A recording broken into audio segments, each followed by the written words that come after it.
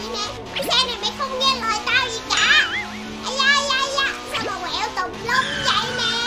Ôi trời ơi, sao chiếc xe này mày không nghe lời tao gì cả? Xe này ba mình mới vừa đem về cho mình, rồi mình lấy mình chạy thôi mà sao nó bị cái gì à? Đúng là cái đồ đáng quá, đồ đáng ghét. Chết rồi, sao mình đề máy không lên vậy trời? Ơi, không biết sao giờ đi về luôn á. Bây giờ kẹt ở đây luôn rồi. Đây là đâu vậy? Không biết có ai giúp mình không nữa trời. Hay là cái xe mình nó hết xăng ta? Hết xăng hay bị hư xe? Để mình đi tìm người giúp thử coi. Ui, ở đây có ai giúp tôi không? Hả? Sao ai cũng ngó lơ vậy trời? Ở đây có ai giúp tôi không? Alo. Ôi, có hai con người kìa. Ôi, hai người ơi, hai người có thể nào giúp tôi không? Ai vậy? Cho tôi hỏi, ở đây có chỗ nào sửa xe không? Sửa siêu xe nha. Sửa đổ xe xăng nữa. Không vậy sao mà ngập ngừng quá vậy? ở đây là nông thôn mà. Làm gì có chỗ đó. Nông thôn là sao? Ôi, khu người nghèo hả? Khu người nghèo đúng không? Đúng rồi, đây là khu về của người nông dân đó. Đúng rồi. Trời ơi, vậy là không có chỗ đổ xăng hả? Thì ra đây là khu người nghèo, làm gì có chỗ đổ xăng. Ủa nhưng mà em đừng có mà khinh thường chỗ người nghèo nha. Làm sao? Đúng rồi đó, em không được khinh thường nha. Bọn anh nghèo nhưng mà làm được nhiều việc lắm á. Phải rồi. Làm được nhiều việc. Việc gì? Đâu nói nghe thử coi. Bọn anh làm nông nè, rồi chăm sóc mấy con thú vật nữa. Câu cá, rồi giúp người dân ở đây nữa. Cái gì mà tụi anh không làm được? Làm ruộng nữa chứ. Cái việc đó hả? Nè mấy anh có thấy tôi mặc đồ gì không? Có thấy em mặc cái áo màu vàng không? Màu vàng là tượng trưng cho người giàu đó. Chắc là tụi anh không bao giờ mặc được cái áo giống em đâu ha. Quá chuẩn luôn. Trời ơi, đúng là không nên chấp nhất với con nít. Mời đẹp. Trời anh nói đúng rồi. gì vậy? Thôi, Nè đi nha, câu cá tiếp đi. em nha, em là em không có cần hả trồng suốt ngày đi ra ngoài đó làm gì đó, trồng lúa trồng cây rồi nuôi phân bón rồi thức sớm chỉ cho mệt nha. Em chỉ cần ở nhà thôi, mỗi tháng ba mẹ cho em tiền. Oh my god, wow. Trời ơi, vậy thì bây giờ em cần tụi anh giúp cái gì ở đây? Đó là tụi anh không giúp được đâu. Tụi anh làm gì có xăng, có tiền đâu mà mua xe mà có xăng đổ. Tôi năm nay hơn 70 tuổi mà tôi chưa gặp cái trường hợp nào mà nó như thế này cả. Tôi nói chuyện mất thời gian quá. Bây giờ ở đây không ai giúp tôi được luôn á. Trời đất ơi, khó chịu thiệt á. Trời ơi, sao mà đói bụng quá vậy nè. Hồi sáng đi quên ăn sáng. Trời ơi. À đúng rồi, mình có tiền mà. Để mình vô mình lấy coi. Ủa? Tiền đâu? Tiền đâu trời? Có gì trong người không? Cũng không có luôn. Hay là nãy đứng ngoài kia nói chuyện xong rồi rớt cái bóp ở ngoài không ta? Trời ơi, ngày gì mà xui xẻo thiệt luôn á. Ở đây không có hả? Có chuyện gì nữa vậy nhóc? Ở đây chi vậy? Chết rồi, không có bóp rồi. Cái gì đây? Trời ơi, không có bóp rồi. Trời lại khóc, có chuyện gì nữa vậy? Để khóc nữa vậy. Em đói bụng quá nhưng mà em rớt mất tiêu ví tiền rồi. Đói bụng quá, cái bụng kêu khó Trời ơi, chịu quá. em đói bụng hả? Thôi nè, ăn bánh mì không? Tụi anh có Đúng 2 rồi. bánh mì đây. Bánh mì á? Ơi, cái bánh mì này nó có sạch sẽ không vậy? Không ăn Sạch hả? chứ. Không ăn. Trời Không ăn hả? ơi, không ăn Thì bọn anh ăn nha. Ngon lắm nè. Nhầm, ngon quá. Ăn không? Đói bụng. Nè. Thì con cá nó ăn chứ không phải em ăn nha. Trời ơi, đói mà còn ngại nữa. Ngon á. Cá nó ăn chứ em có ăn đâu mà hồi ăn miếng hơi chả đó.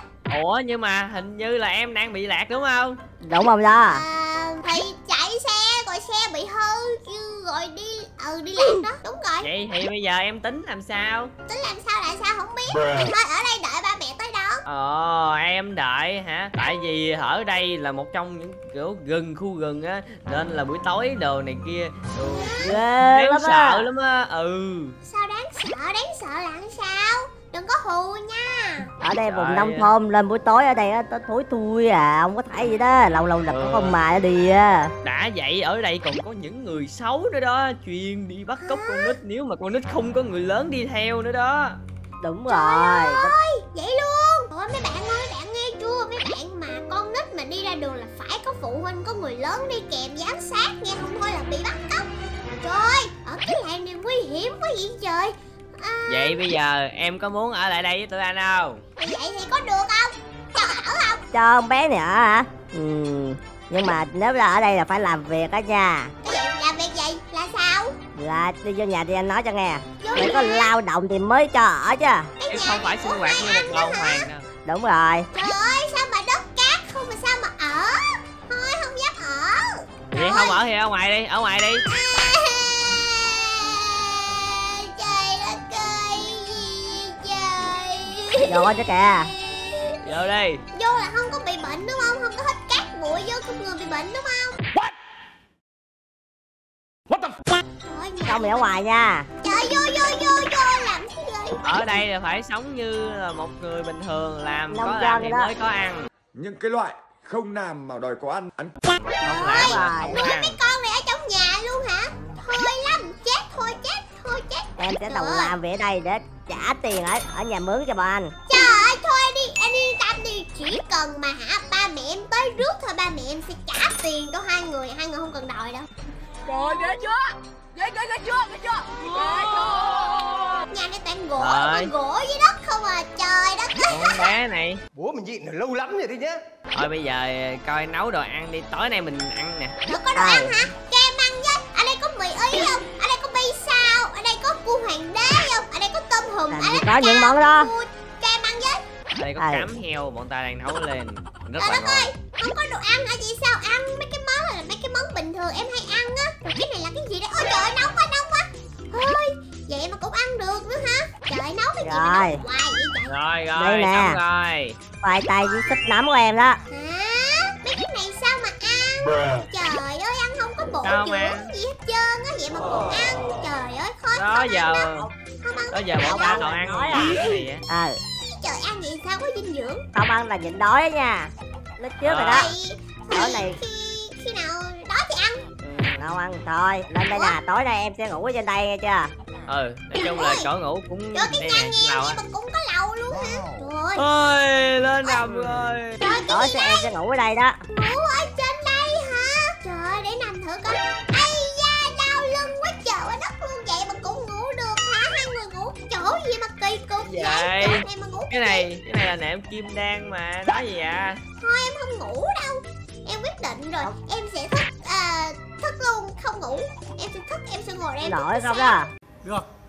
Hào án. Thiệt, có thiệt, em không ngủ ở cái giường đó được đâu. Cái giường đó không bao giờ xuất hiện trong từ điển của em. Đó giờ chưa bao giờ nằm cái giường mà nó gớm mà nó đau lưng như này. Thôi, nhưng mà mệt quá. Hai anh có điện thoại không? Cho em mời em gọi ba mẹ em kêu rước em về lẹ lẹ đi, chứ ở đây em sao em sống được. Ủa, anh trai, điện thoại là Gì? gì vậy anh trai? Điện thoại à?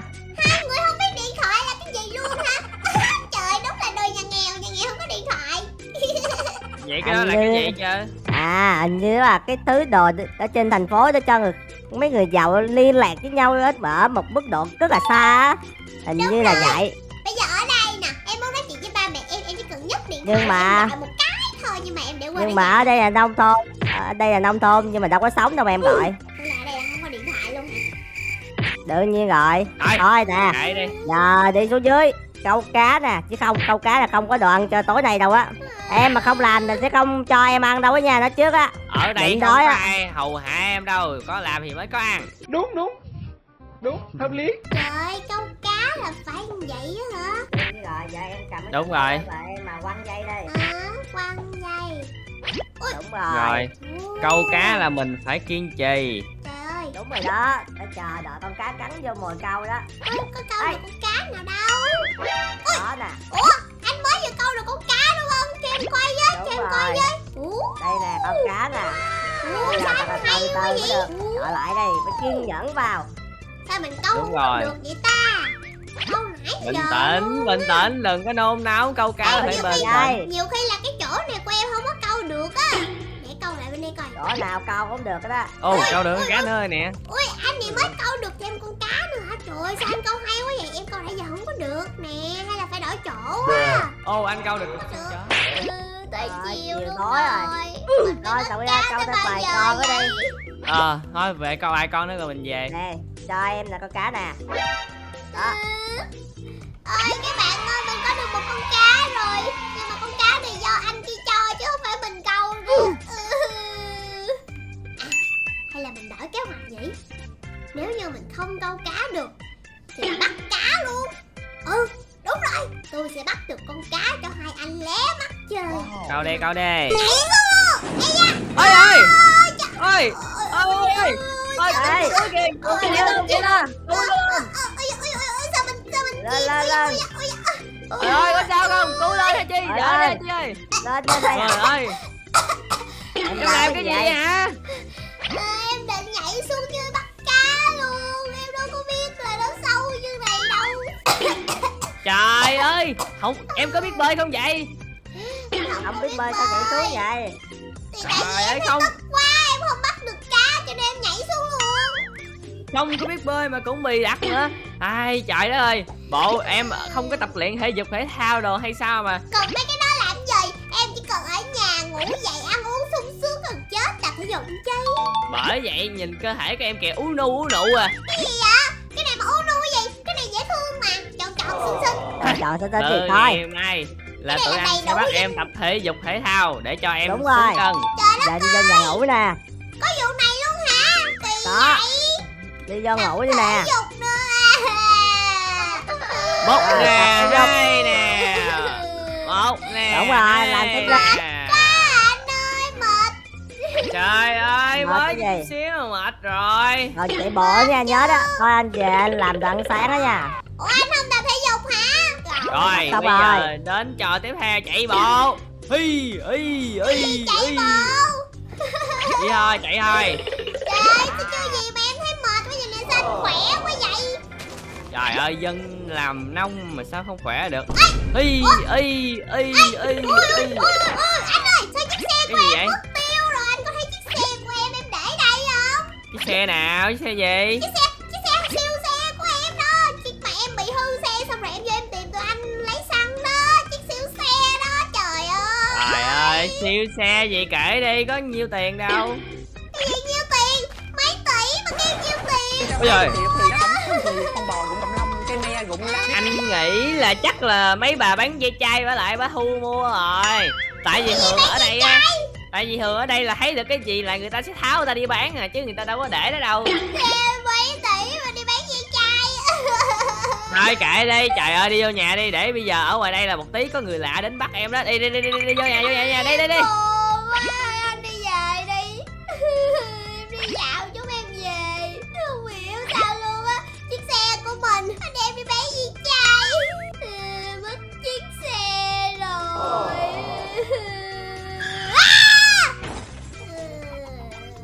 Trời ơi, sao mình đau cái người quá vậy nè, nhất Trời ơi, Em có sao vậy? em có sao vậy? Anh có mua thuốc cho em nè. Trời ơi.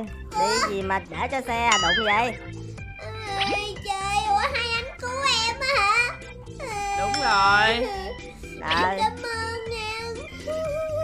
Trời, nhất cái mình quá trời quá đất luôn á. Ủa em có sao không vợ? Em có sao đâu? Có bị chày chỗ nào không? Có bị thương ở đâu không? Rồi hay là để tụi anh xuống dưới nấu đồ ăn cho em ăn, đồ ăn tẩm bổ. Anh nấu cho. Nè, em uống thuốc đi. Trời đất ơi. Ủa nhưng mà em không hiểu. Sao em khó hiểu quá vậy?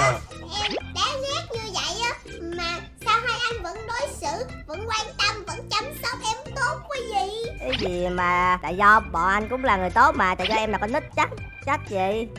Có cái gì đâu. Nè có phần cơm nè. Đó, không phải là ai nghèo cũng xấu đâu nha. Nó cũng có vài người tốt giống bọn anh đó. Nè ăn đây kìa. Trời ơi, em hiểu chuyện rồi. Không phải mấy người nghèo lúc nào cũng là người xấu. Em xin lỗi hai anh nhiều nha. Sau này em không nói chuyện hỗn xược nữa. Em sẽ nói chuyện thật là lễ phép. Em làm anh cảm động rồi quá đó. đi à. Cuối cùng thì con bé nó cũng hiểu chuyện rồi anh trai ơi. Đúng rồi đó. Lỗi hai anh, sau này em không dám nữa. Trời, tốt. Cảm ơn hai anh nhiều nha. Thì ra là hai anh đem xe của em đi sửa đó hả? Đúng rồi. Chứ ở đây có ai mà thèm lấy xe em làm gì đâu. Bọn anh đi lấy và đổ xăng giùm em rồi đó. Bọn anh chỉ định chọc em chút xíu đó à. Trời ơi, thì ra là như vậy. Hai anh tốt bụng thiệt á.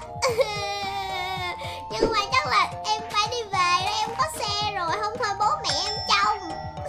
Hả? Em đi về hả? Thôi được rồi, em đi về đi. Nhưng mà sau này á, nhớ quay lại đây chơi tụi anh nha. Với lại nhớ đem theo mấy cái món đồ ăn mà em hay kể, như cua hoàng đế, rồi tôm Alaska, rồi tôm hùm bông súng cho tụi anh ăn nha. Sau này em sẽ đem cho bọn anh thật nhiều đồ ăn qua nha. Nè, với em không được coi thường người khác hay chưa? Coi thường những người nghèo nữa. Có vài người cũng rất là tốt bụng đó. Đúng rồi. Như là bọn anh nè. Vậy sau này em muốn em quay lại đây chơi được đúng không? Đúng rồi, cứ lại đây chơi, bọn anh tiếp đón em. Dạ được rồi, em cảm ơn hai anh nhiều. Bây giờ em đi về nha. Bữa nào em sẽ tới đây chơi với hai người. Tạm biệt nha. Tạm biệt. Đi cẩn thận nha.